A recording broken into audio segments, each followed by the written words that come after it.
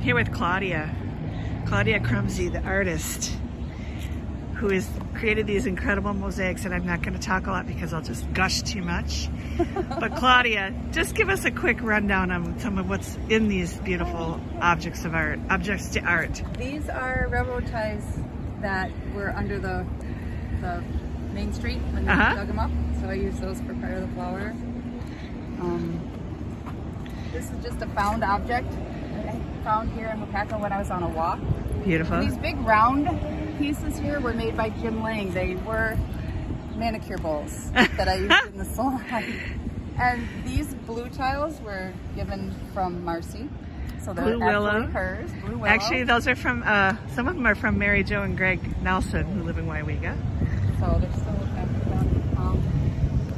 some of the stuff is just inspirational of what's here, like the Sandhill crane. I love them, and we have so many. We're so fortunate to be able to see them whenever. And this is Frida Cow. It's, pardon? It's Frida Cow. Frida Cow. So she has a crown of flowers. Yeah. In the barn, and this is a little grazing cow out in the field. Oh, beautiful. We're here installing these today. It's such an exciting day. These are commemorating the wonderful donors that contributed money to make our Main Street more artistic and creative. And what's anything on this one that we need to know about? Just, I did a couple of fish. This turtle, Waupaca the eye is from Tammy Ray from Touch of Class. Oh yeah. She made that, and when she gave it to me, I was like, I need to use that somewhere. And that's actually just a river going through a forest. So you have a birch tree and some darker trees, and that's the tour.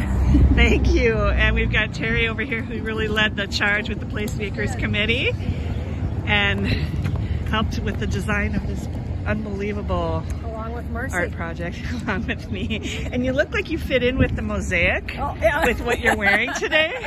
And we've got some guys installing these things today. And we thank you guys for your time and helping us make our town more beautiful.